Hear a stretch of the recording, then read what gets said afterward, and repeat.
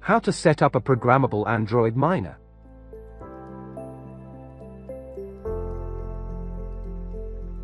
You need fuel to power the miner. Here is where the blocks go. By clicking on the cargo manager, you can see the connection between the cargoes. If the particles are blue, the cargoes are connected.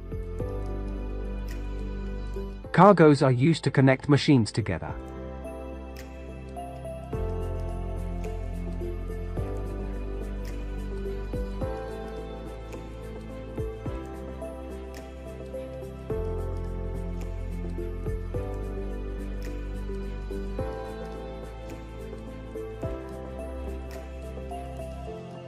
This button starts the miner, this one to edit the script, and this one to pause the miner.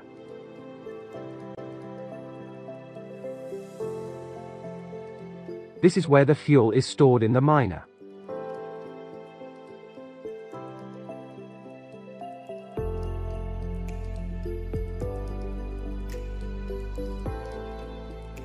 Now I'll program my script for this situation.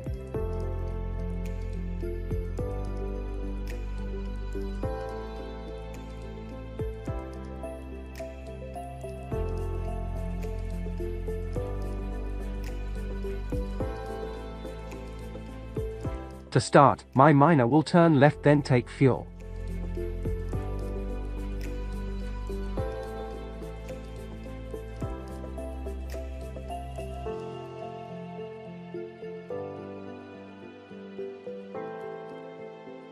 Then my miner will turn right, then dig forward 20 times.